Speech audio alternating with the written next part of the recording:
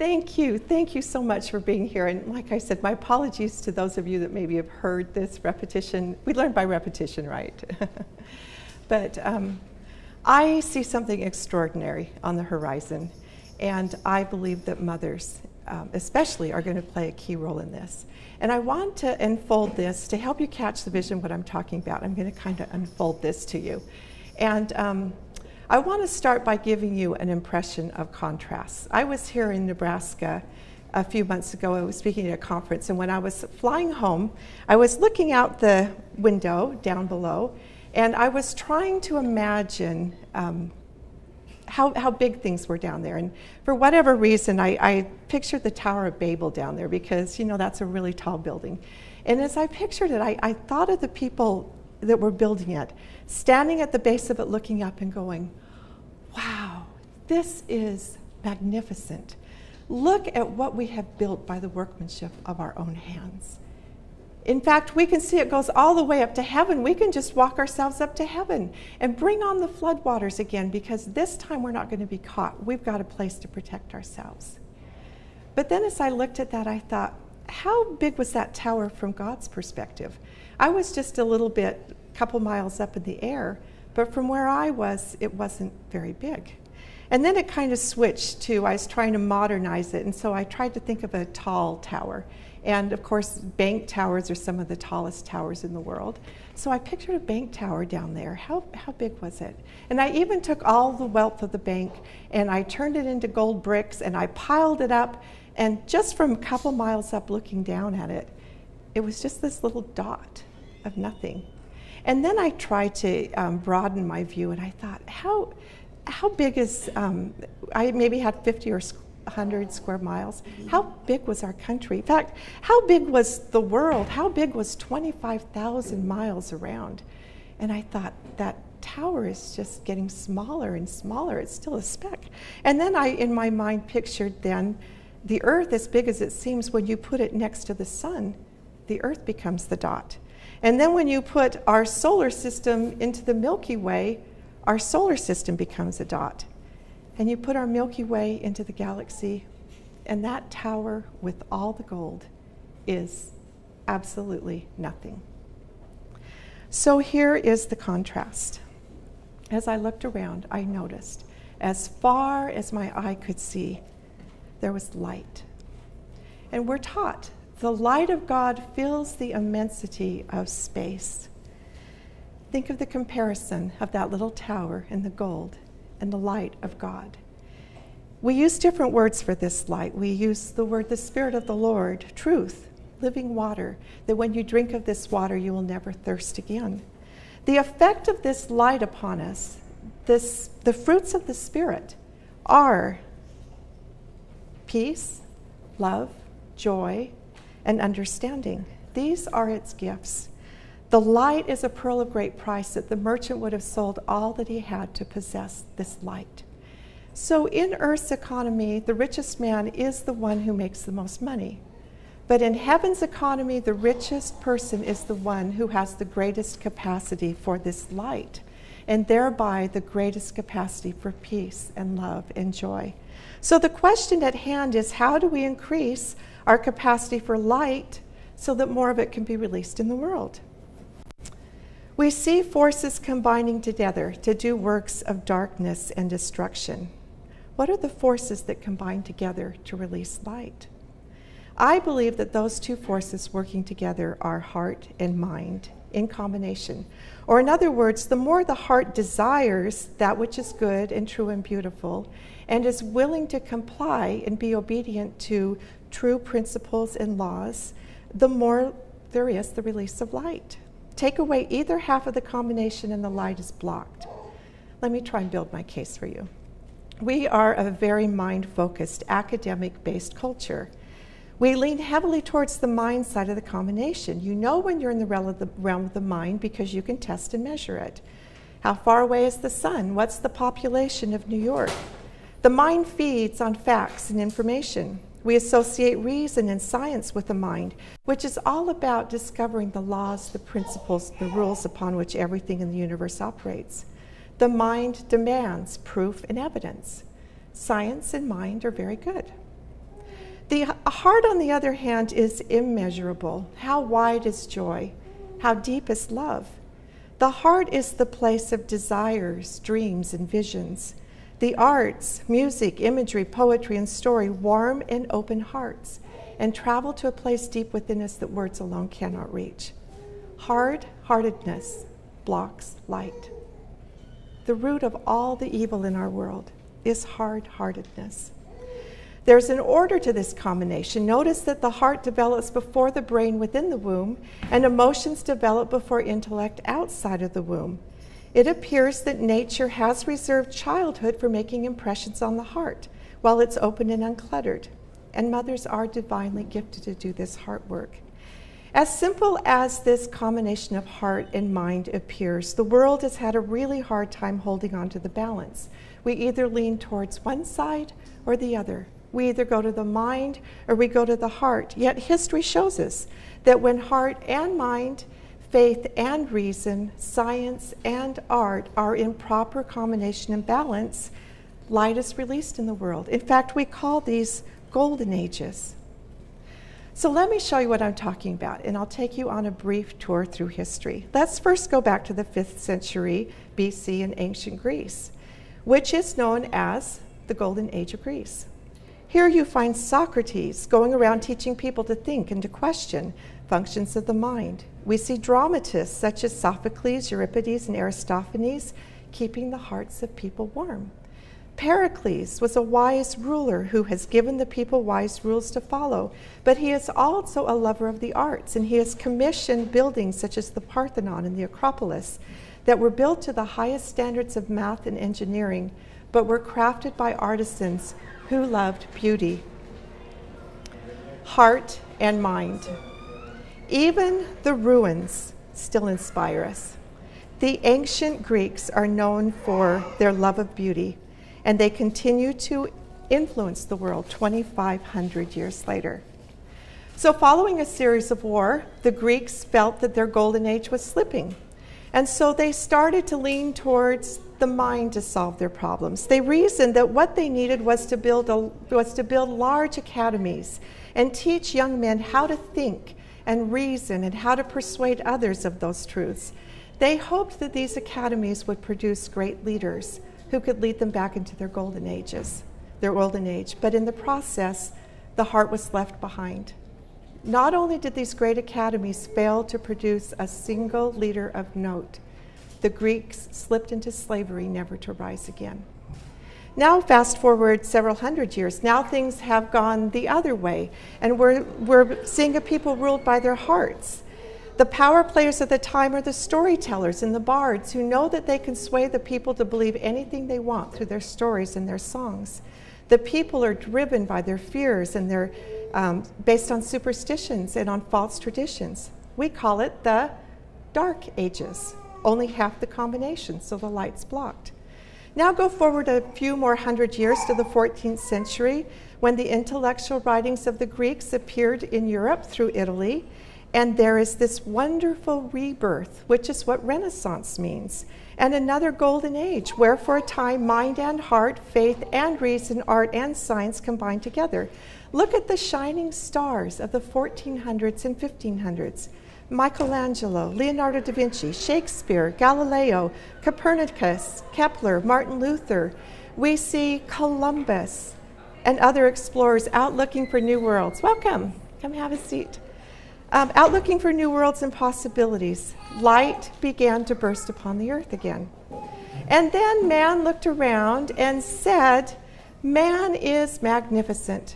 Look at what we have accomplished by the workmanship of our own hands, and they leave God behind and the heart behind, and we entered a new age of reason. It was in this age of reason in the 18th century that a tender-hearted, kind man arrives on the scene named Johann Heinrich Pestalozzi. He looks around and notices that for all the learning that is going on, the people are miserable. Especially the children are miserable. The adults are so anxious for their kids to learn Greek that almost of the time they can speak, they're hammering Greek into the kids, and they're all miserable. And he says this isn't right. So a great desire grew into his heart.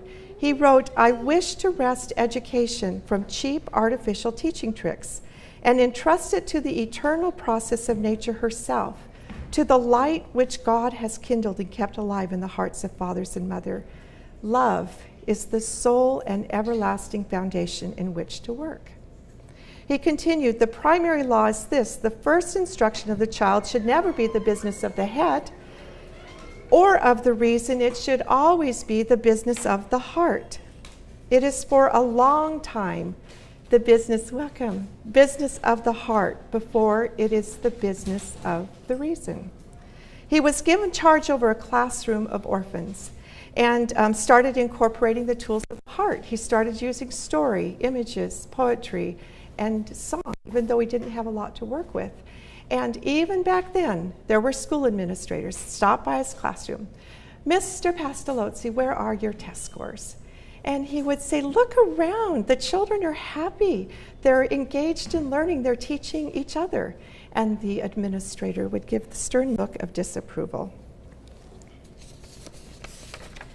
Through his work, Pastalozzi came to understand that it was the mother who is the most effective educator of the heart. He wrote, "The eternal laws of nature lead me back to your hand, mother." He faced bitter opposition to the idea his whole life. Who would think? But bitter opposition to that idea of the mother as the primary teacher of children. One of his followers was a man named Friedrich Froebel, who also understood it was the mothers who were the most important teachers of the heart. The problem was he knew that the mothers were all overworked and exhausted just trying to keep their children alive. So it would be really hard to convince them to come in and have them do one more thing. But as he looked around, he noticed that it was the older daughter of the family that usually had charge of the younger kids. So the idea came, let's create a school, bring in these older daughters with their younger siblings, and we'll teach them so that when they grow up to be mothers, they will be prepared to be able to take on this responsibility. And so they created the kindergarten, or child garden, a place to grow children. The first kindergartens were formed to train mothers. He thought it might take 3 generations, but he too faced heartbreaking opposition to the idea. Although both Pastalozzi and Froebel felt like failures in their lifetime, their writings continued to influence other educators into the 19th century, like Charlotte Mason, who wrote, "We allow no separation to grow up between the intellectual and spiritual life of children, but teach them that the divine spirit has constant access to their spirits and is their continual helper in all the interests, duties, and joys of life." She taught that true education is between a child's soul and God.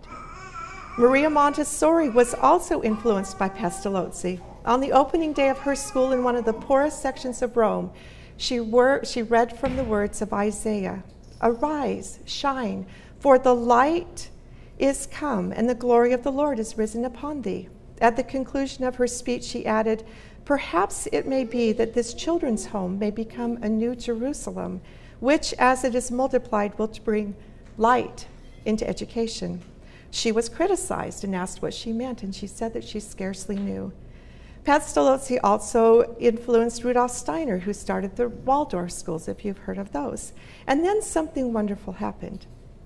There was a group of intellectual giants, scholars, who were scholars in history, literature, nature, art, and music. And as they came to understand the importance of stories to warm and open the hearts of young people, they wrapped their great knowledge into stories, and they loaded them with principles for happy living and fed children with a desire for the good and the beautiful and a faith in God. It's not uncommon at all to read in their prefaces words like, "Dear boys and girls, I love you. I want you to be happy." The years from around 1880 to 1920 are known as the golden age of children's literature. Balance of heart and mind, faith and reason, art and science. then something else wonderful started to happen. The mothers started doing what mothers do. They started to gather and organize, and they started to form study groups to relearn the art of telling stories in their homes. And that was in the early 1900s. Then, realizing the importance of educating a mother's heart, because she was the primary teacher of children, and the difficulty she would have had to get away and go to college, the Delphian Society was formed in 1910 with the intent to bring college home to busy mothers who could only study a few minutes a day. The Delphian reading course was the equivalent to a bachelor's degree in classic studies and included a study of history, literature, art, music, and nature, as well as other subjects. Women started forming study groups and met once a month to have conversations about what they were learning. Within a few years, over 2,000 Delphian study groups were dotted the nation, with study groups in every major nation in America. Is it a coincidence that the generation that followed is known as the greatest generation? And then came the 1920s and the 30s, and once again man said, "Isn't man magnificent?" And an educator named John Dewey changed the course of education for decades to come. His intentions were revealed in a document he affixed his name to in 1933, the Humanist Manifesto, in which it reads, "Reason and intelligence are the most effective instruments that humankind possesses. There is no substitute. And by the way, there is no God." We have entered another age of reason, of facts and information, of scientific proof and evidence, test and measure. And something has happened that Hans Christian Andersen warned would happen if the mind were allowed to take charge. He said the world would turn upside down. And our world has turned upside down. That which was good is now seen as bad, and that which was bad is now seen as good. Every fault is magnified, and every good is mocked. I hope that you can begin to see why the call for more math and science, more rigorous academics, an introduction of academics in earlier and earlier ages, and our obsession with test scores is actually fueling our problems. We are trying the failed solution of the Greeks. But here's what I can't stop thinking about. This is the extraordinary event that we see just over the horizon. What if we could hold on to this height of intellect? They tell us that knowledge is doubling every 72 hours. What if we could combine this height of intellect with a proportionate depth of heart? Would we not expect to see a new burst of light upon the world and the entrance into a new golden age, unlike the world has ever seen? I look at what technology has gifted us in just the last 15 years to make this combination possible.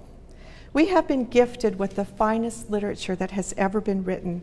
In the 10th century, a princess gave 200 sheep, a load of wheat, a load of rye, a load of millet, and several costly furs for one copy of a German monk's writing. In 1999, Internet Archive was formed for the purpose of digitizing every book that's ever been written and posting it online for everyone to read for free. There are now over 14 million books available in the online library, and they are adding 1,000 books a day, which gives us instant access to the thoughts and ideas of the greatest men and women who have ever lived. Part of that great harvest of books has been this golden age of children's literature, as well as the writings of the heart educators, enabling us to relearn the lost arts of educating the hearts of our children, which have disappeared with this obsession of mind that we're in. Along the way, technology gifted us with a little tablet, so we have a portable and convenient way to be able to read all these books. We've been gifted with fine art. In the 15th century, when the great Florentine artist Cimabue completed his Madonna, the shops were closed, workmen dropped their tools, farmers left their tasks, the soldiers were released from the camp, all the people assembled in the streets. The artist was borne on the shoulders of the multitude. The picture was lifted up and carried at the head of a procession that marched with music and banners and tumultuous shouts toward the church, where the canvas was hung, that all might feast their eyes upon its loveliness. All that for one painting. Today I can do a Google search and pull up hundreds of thousands of masterpieces of art that have been hidden away in private estates, museums, and palaces all around the world. We have been gifted with masterpieces of music. YouTube's only been around since 2005, but already I can enter in just about any masterpiece of music and watch it performed by the finest musicians in the world. I get front row seats to the Bolshoi Ballet and the Metropolitan Opera. When I get ready to do my dishes, I can invite Leonard Bernstein into my kitchen, and I can give him a playlist, and he'll bring his entire symphony orchestra in there, and they'll play for me in surround sound for free. The kings and queens of yesterday, with all their wealth and power, could not have had the kind of heart education now delivered to the humblest home for free. This is an education fit for a royal generation of a golden age. I see just one missing piece for this combination of heart and mind to happen. And for the missing piece, I need to go back to the golden age of ancient Greece. Scholars attribute the opening of this age to a poet named Pindar, who awakened a desire for beauty in the hearts of the Greeks through his poetry. But who awakened the desire in Pindar? Well, I found the answer in an old children's books. Pindar's teachers as a youth were two women, Clyrtis and Myrna, who sang songs into his heart. What we need now is a generation of mothers who can sing songs into the hearts of their children and awaken their desire to feast upon this great harvest of the ages that's just been delivered to their homes, free for their use. But who will sing the songs into the hearts of the mothers? For it will be out of the abundance of the mother's heart that the children will be fed. Tending to the hearts is the reason that Mothers of Influence was formed. And I'm here today to announce the formation of a new organization. And I'd like to just show a short 5-minute video to help you get the flavor of this.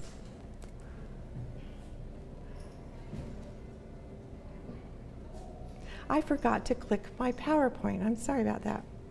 I got so excited to tell you. Can you turn the lights off? Yes. I think you have to get it one more time. This part.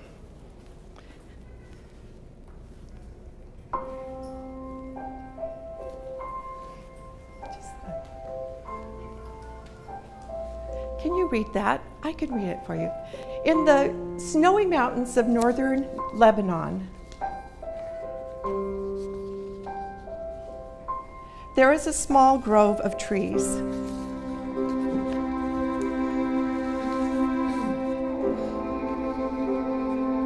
The people call it the cedars of God.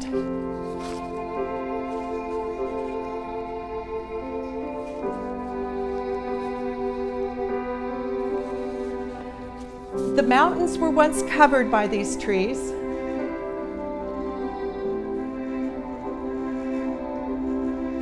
They are immensely strong and majestically tall.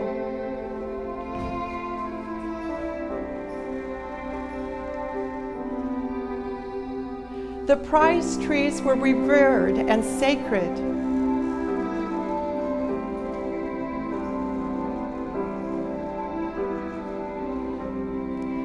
Today, there is only a remnant.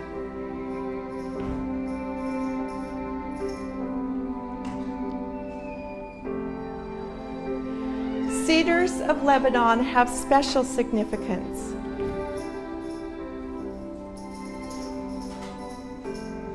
They flourish, bear fruit.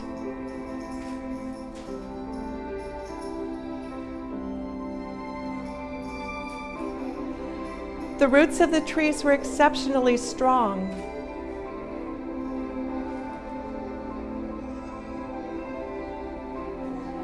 This slow and methodical growth anchors the tree growth.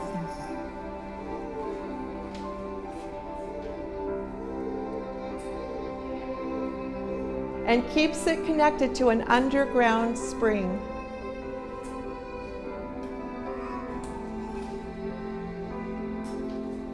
Then begins the great climb upward.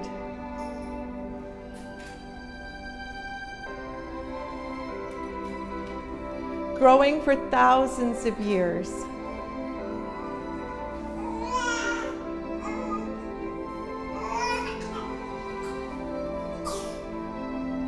The towering trees stand as devoted sentinels. As they age, the crown begins to flatten.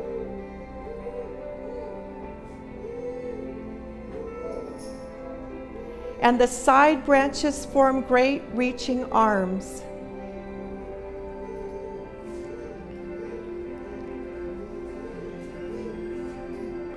Ezekiel called it a shadowing shroud.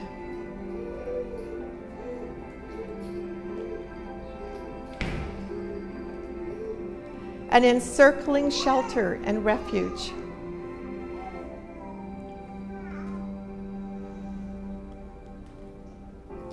We are sisters.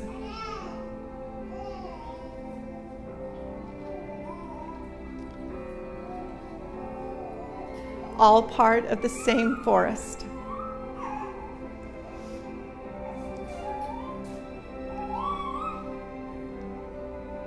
We are pushing our roots even deeper.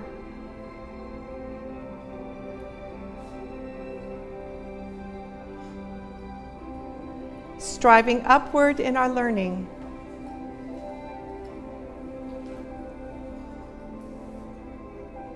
And ever reaching outward to influence for good.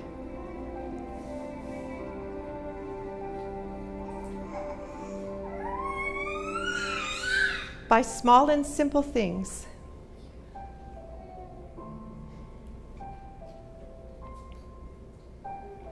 are great things brought to pass.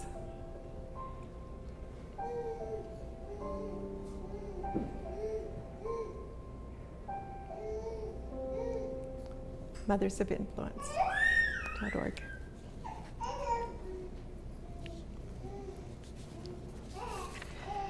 We see mothers picking up the work that got left off 100 years ago. We needed that detour. We needed technology to provide the things that we now need to do the work that's upon us.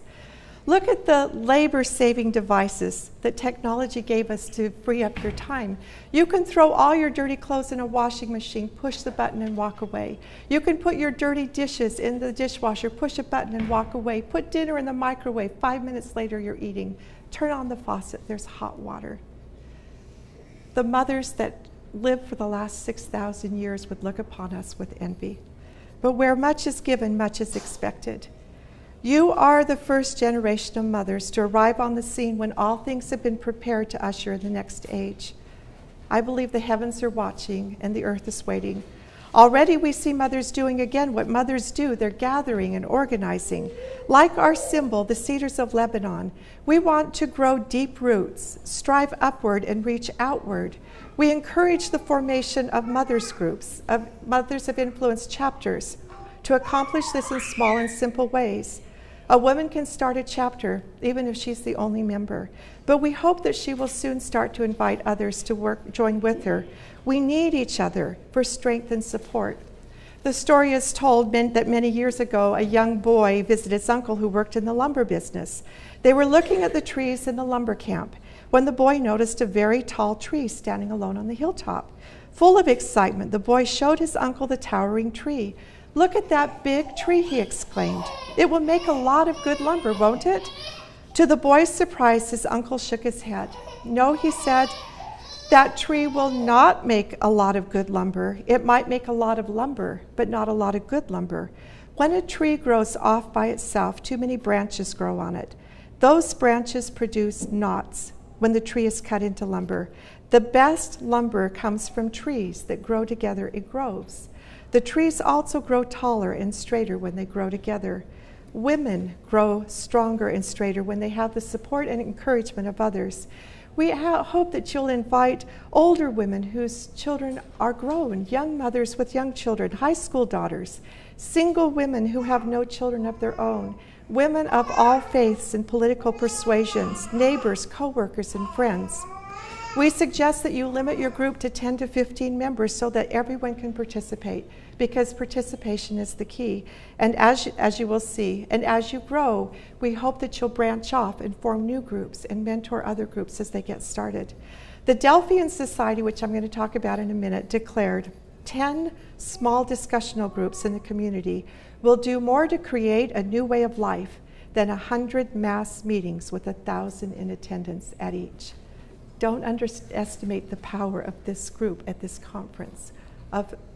Numbers may be small, but the influence grows. Mothers of Influence is about tending hearts. Her own heart, the hearts of children, the hearts of her home, and the hearts of her community. By tending her own heart, she creates roots that are deep and sturdy. From the depth of her own soul, she begins to nourish the hearts of her children as she strives upward and creates a life-giving home of becoming and belonging. And then she reaches outward to bless the community that she lives in. We have selected the Delphian reading course as a primary way to begin to deepen those roots and to gain an understanding of the world. The Delphians believe that there is no darkness, there's only ignorance. Knowledge is empowering. As mentioned earlier, this 10-volume reading course is the equivalent of a bachelor's degree in classic studies and includes a study of history, literature, philosophy, poetry, drama, nature, art, ethics, and music. Who can measure the influence of a woman with such understanding? As stated in Volume 1, if a love for things worthwhile, the lasting and enduring thoughts and sentiments of men increases, and the desire for wider knowledge is aroused, the hope and ambition of the Delphian Society shall have been largely realized. Now, we're not trying to recreate the Delphian Society, but we are inspired by what these women did. And we can stand on their shoulders and move forward and take what they've given us, learn from it, and add more to it. As you study, we encourage you to set your own pace for learning.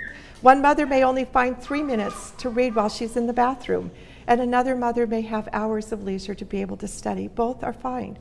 Our only recommendation is to commit to a habit of daily feeding your mind, even if you only read a single line of text some days. Our bodies need food every single day, and so do our minds.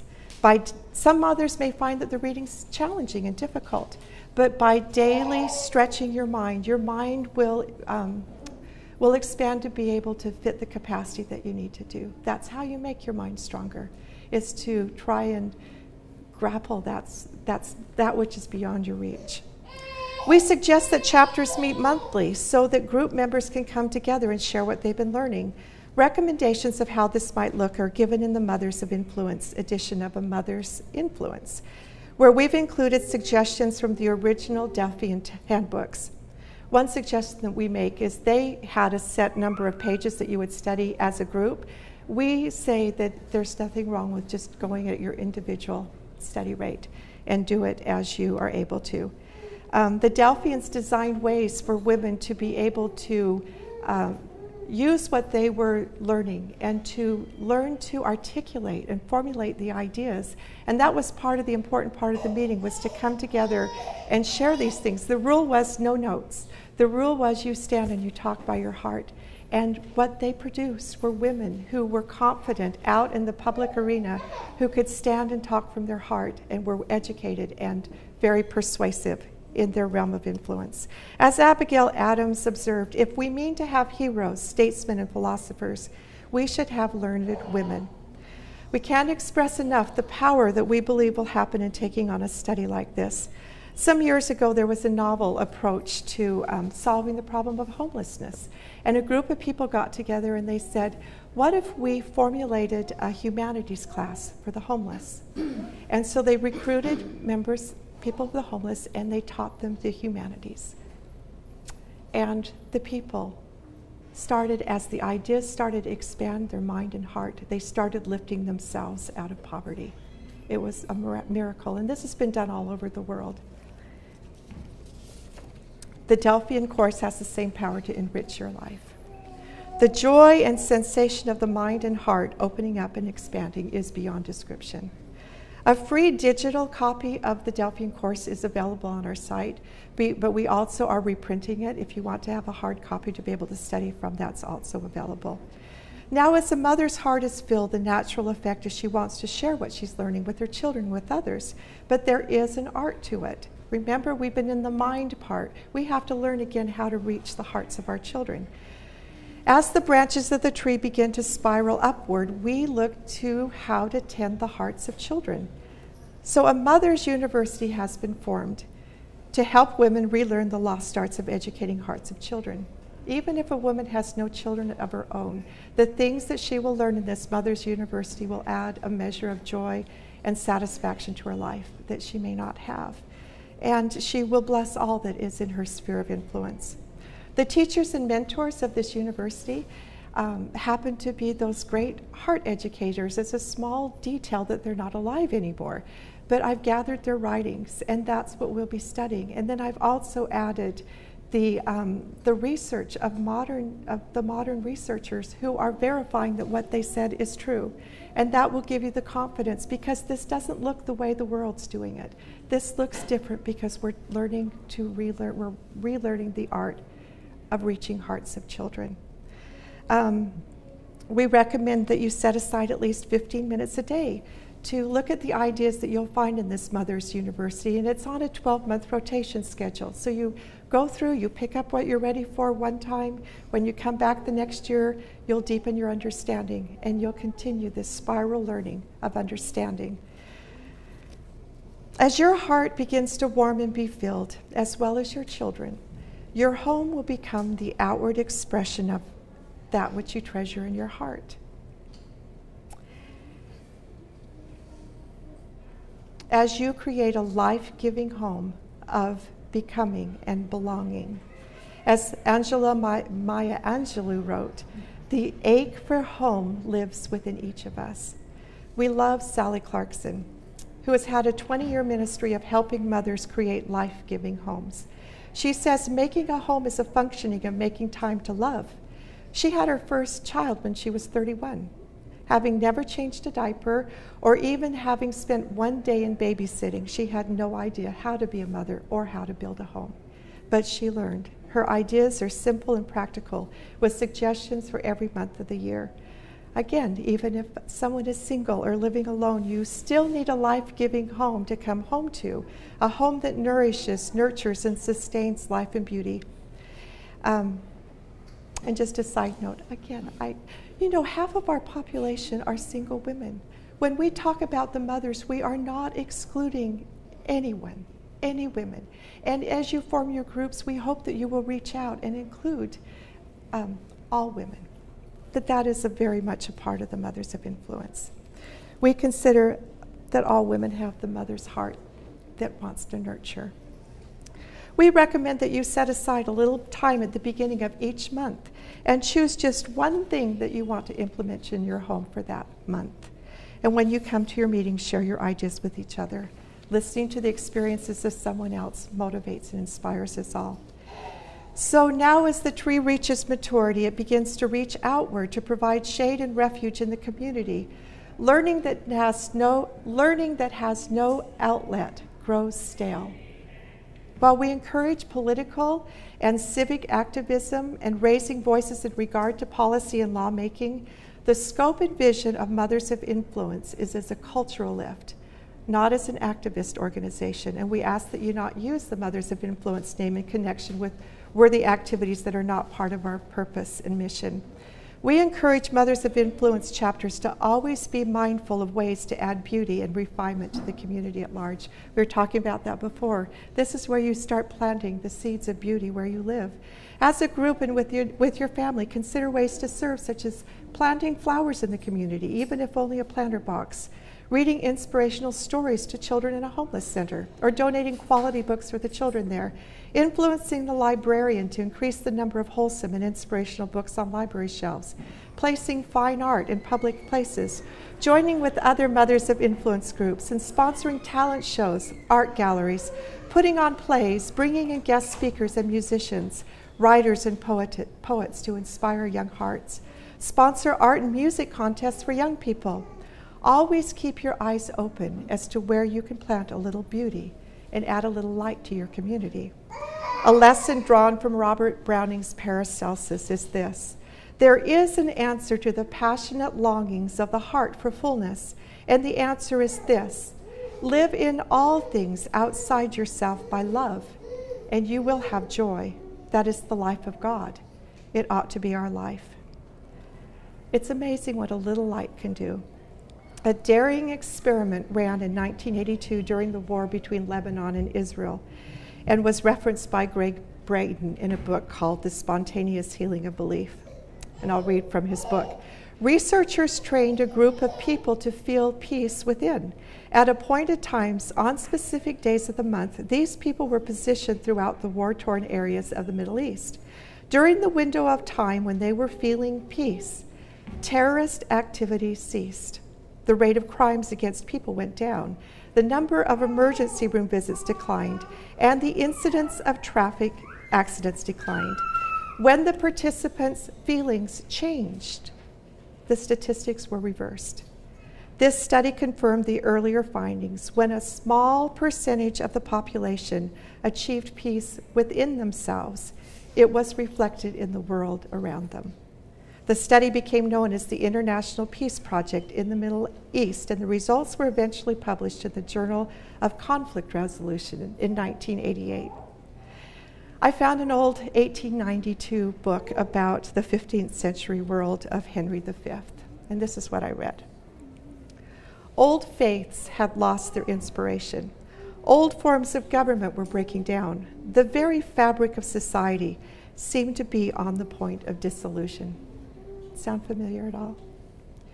It is, however, part of the irony of history that a great ideal too often finds its finest expression only when the period of decline has already commenced.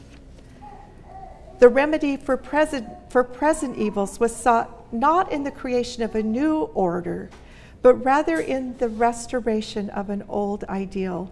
To bring back the golden past must be the work of a hero who could revive in his own person its virtues. Henry of Monmouth, deriving his inspiration from the past, was the champion of unity against the forces of disintegration. Is this really so different than the teachings of a humble carpenter 2,000 years ago who taught, "Tend to the kingdom within, and all else will be added unto you"? Being a champion of unity against the forces of disintegration is the work of Mothers of Influence. After the organization was named, we were looking at the initials, and it formed the word moi. And it made me think of Lancelot in Camelot singing, "C'est moi, 'tis I." And I thought, we ask, who can make a change in the world? C'est moi, 'tis I. For as Confucius reminds us, to put the world right in order, we must first put the nation in order. To put the nation in order, we must first put the family in order. To put the family in order, we must first cultivate our personal life. We must first set our hearts right. We hope you will join with us. If you go to mothersofinfluence.org, there's a place that you can register your chapter and you can begin to grow it. Or look for an existing chapter to grow. Cedars of God planted around the world will provide an ever-encircling reach of refuge and hope. We believe angels are standing ready to assist in this great work. A little leaven, a little salt, even a single candle in a dark room can make a difference. And we believe, by small and simple things, are great things brought to pass. Thank you very much.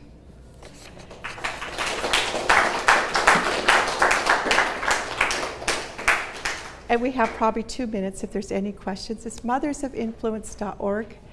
It's just brand new on this site, and we'd love to have you all come be part of it. So thank you.